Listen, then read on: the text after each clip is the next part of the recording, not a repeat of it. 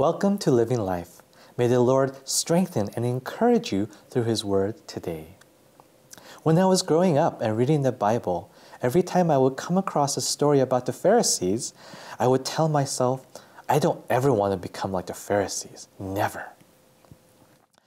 One of the biggest complaints that Christians hear from non-believers is that we are like the Pharisees. We are hypocrites who think they are better than everyone else, and we have this air of self-righteousness. Sadly, this seems to be true in many cases. There are many times where Christians do act like Pharisees, where we see others as worse sinners than ourselves. We think we are better and more righteous than others. But by our words and our actions, we show that we are no better. We are hypocrites, that we are also wretched sinners. When we act like the Pharisees, it is a serious hindrance to sharing the good news and love of Jesus Christ. So through today's passage, we can see the danger of having this self-righteous and prideful mindset, and instead how we all need to be humble, have this air of humility, and realize how broken and sinful we are before God. So let's take a look at today's passage now.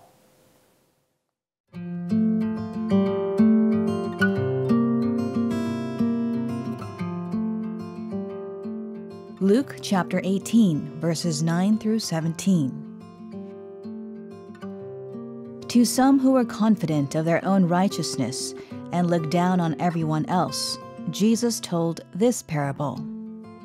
2 men went up to the temple to pray, one a Pharisee and the other a tax collector. The Pharisee stood by himself and prayed, "God, I thank you that I am not like other people, robbers, evildoers, adulterers, or even like this tax collector. I fast twice a week and give a tenth of all I get." But the tax collector stood at a distance.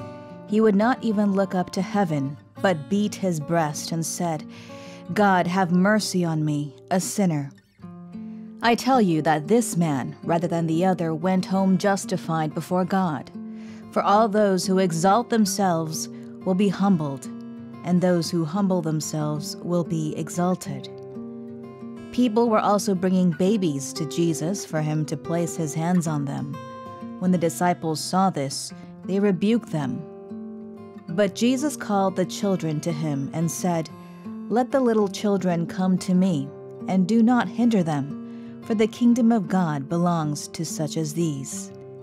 Truly I tell you, anyone who will not receive the kingdom of God like a little child will never enter it."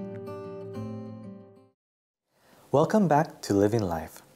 At the beginning of today's passage, we see Jesus tell a parable of 2 men who pray to God. One is a Pharisee and one was a tax collector. Back in those days, Pharisees were very well-respected teachers of the law, and they were elevated in society.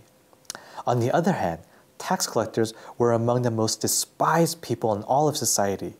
They were seen as traitors who betrayed their own people by serving the Roman Empire and collecting taxes. They were also greedy cheaters who charged more than what people owed so that they could fill their own pockets. So you have 2 polar opposites, one person who is respected and elevated in society, and one who is despised and looked down upon in society. We see the stark contrast in the heart attitudes of the Pharisee and the tax collector. The Pharisee sees himself as holy and righteous before God. He praises his own good works. "Oh, I fast twice a week. I tithe, I give offering. I'm so much better than this tax collector who is a horrible sinner."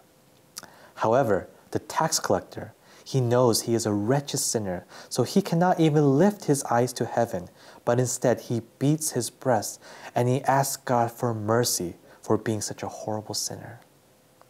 Out of the 2 men, who was justified before God? Only one of them acknowledged their sinful nature and asked for mercy, and that was the tax collector. So he is the one who went home justified before God.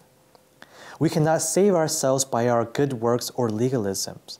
The Pharisee thought he could save himself by keeping the law that made him right before God. But no, that is not the truth. In Romans chapter 3, verses 27 and 28, it says, "Can we boast then that we have done anything to be accepted by God? No, because our acquittal is not based on obeying the law. It is based on faith. So we are made right with God through faith and not by obeying the law." Only Jesus can save us. It doesn't matter how much you obey the law. Only through faith in Jesus can when we trust in Him as our Lord and Savior, can we enter God's kingdom. And because Jesus has saved us through His life and resurrection, we can now live a new life as new creations in Christ. The Pharisee was boasting in his own works, but he didn't recognize his need for God's grace and mercy. So he had a boastful and prideful heart.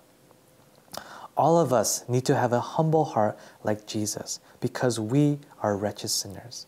It is only through Jesus, only He can save us. Only He can redeem us, and rescue us, and help us. As Jesus says, those who exalt themselves will be humbled, and those who humble themselves will be exalted. Are all of you living a life of humility? Do your prayers reflect a humble heart like Jesus?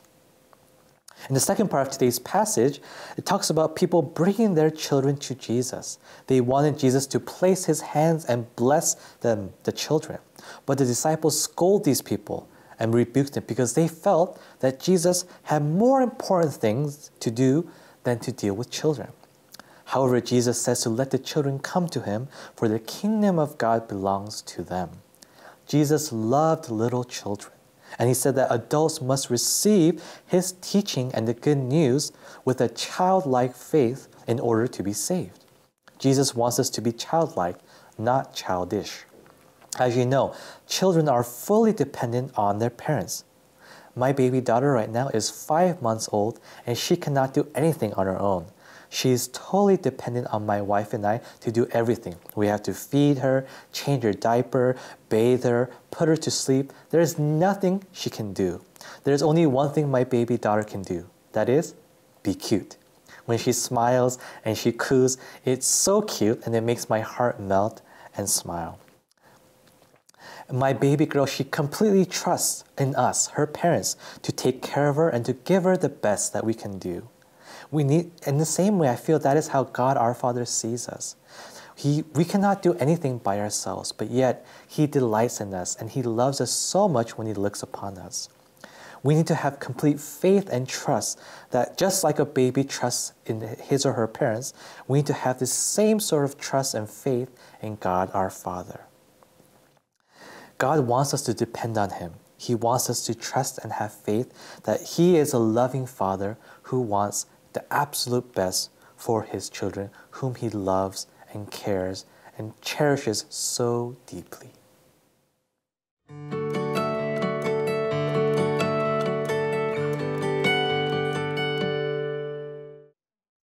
Through today's passage, we can see the importance of having a heart of humility before God. Instead of having the prideful heart like the Pharisee, we need to have the humble heart, asking for God's mercy like the tax collector. We are all wretched sinners who cannot save ourselves. Only Jesus can save us. So instead of receiving God's wrath and punishment because of what Jesus has done on the cross for you and I, we receive God's grace, His mercy, and can become His children. So all of us need to have a grateful and thankful heart because it is only because of Jesus that we can be right before God. We also see the need to receive the gospel with a childlike faith. And just like young children, we need to have complete trust and faith in our loving Father. Do you have that childlike faith in God the Father? If not, what is holding you back? What is preventing you from placing your faith and trust in Jesus? I want to encourage all of you today to take that step of having a heart of humility before God and also placing all your trust and confidence in Jesus. May we all have a childlike faith and trust in God to realize how weak we are, how much we need to depend on God, our loving Father. Let us pray.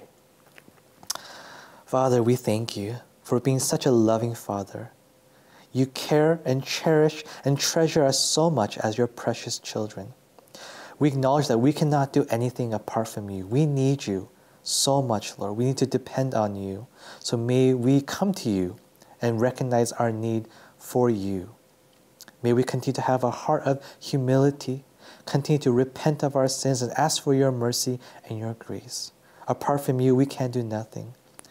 In all things that we do, may we have that humble heart so that we can know, Lord, that it is only through you that we can have new life. It is only through you that we have all that we have in our lives. Thank you for your blessings that you continue to shower upon us each and every day. We thank you and we praise your name. We pray all this in Jesus' name.